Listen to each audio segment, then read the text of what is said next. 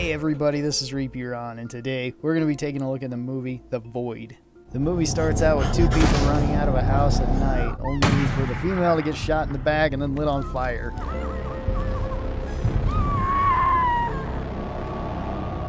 We then cut to a cop sleeping in his car until he sees the crackhead from earlier and notices that he's injured and figures that it's best to take him to the hospital before he just dies on the side of the road, I guess. We then arrive at the hospital, and this is where the rest of the movie takes place. Good to see you. We are then given our cast of characters. We got Policeman Dan, Crackhead Craig, no personality love interest, a nice old man, a pregnant girl that will give birth to a demon eventually, and it's the obvious victim number one. He's there. He's definitely there. Well, besides this obvious victim, see who else we got. We got no one. We got old man doctor number two. Policeman Dan then decides to check out the other rooms and finds out what this is going on. This isn't my face. That's not an effect, is it? So Dan kills the girl and then starts dreaming about cool establishing shots, I guess. A state trooper shows up to inform Dan about various exposition and I guess sticks around for no other reason than to die. Dan goes to call for backup, but then realizes that the phones aren't working and figures that the radio on his cruiser will work. Specialist Carter, Marsh County, do you copy? I have code 3 and I need assist. By this time, he's attacked by an Inception sound effect and a ghost with a knife.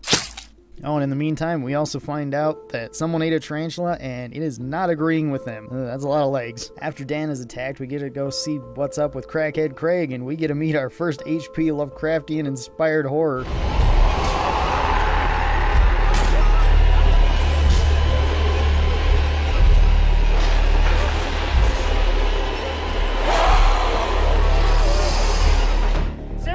Two psychos that we saw earlier decide to show up. Crackhead Craig grabs the pregnant woman and tries to hold her hostage, and the old doctor tries to defuse the situation. That goes about as well as expected. The old cop then fulfills his side of the deal and starring in this movie by being the first gory death in the movie. Tweedledee and Tweedledum then show up to save the day, but they forgot bullets. Seriously, I'm not even making that up. They literally brought one bullet and used it right away. But not a big deal. Axes seem to work all the same.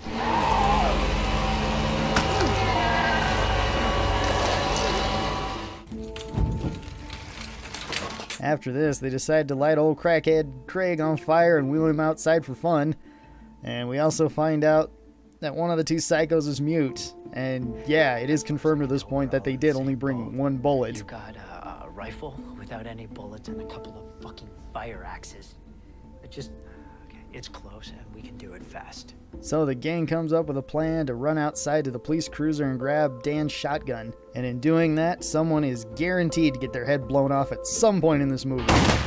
I'm looking at you, Crackhead Craig. Oh, and also there's a part where the no personality love interest just goes down to the basement and disappears.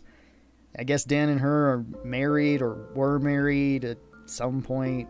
I don't know. Does anybody care? When we hit the halfway point, we find out that the doctor that got stabbed in the throat earlier is the bad guy and still alive. So at this point, we get to see Policeman Dan, Tweedledee, Tweedledum, and Crackhead Craig set off on their magical adventure of going to the hospital basement. Oh, and they didn't actually light Crackhead Craig on fire. I was just joking. Upon reaching the basement, Silent Hill monsters just start coming out of the woodwork. We're in hell.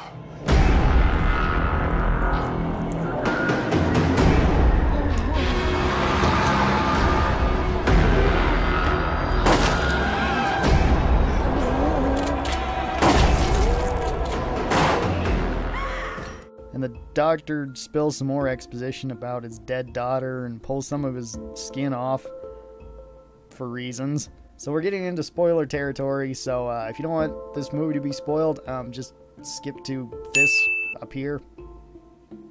Alright, everybody skipped?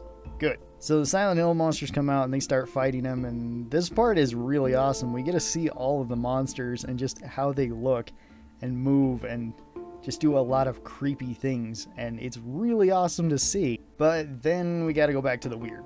So it turns out that the doctor has gotten this one pregnant, and the real pregnant girl turns out to be evil. Called it. So a bunch of stuff starts to happen throughout the last act, and a lot of the main characters die. And we also get to see the doctor's children, and the body horror is just on full display. Just laying it right out in front of everybody. Dan and the doctor get to take a trip to the void. The mute guy gets chased by the doctor's daughter until he jumps through a wall back to the hospital. And that's it, the nightmare's over. And two of the most forgettable characters in this story walk off to get Starbucks or something. Also, Dan and Alice get to walk around the void for a little bit. That's kind of cool. So, that was The Void. Overall, it's not a bad movie. It's not a great movie either, but it's definitely not terrible. The monsters are really awesome, and some of the effects are really good in this. But the main problem I have with this is simply that the characters aren't really that interesting. I'm only really here to see the spectacle of them die or have monsters jump out.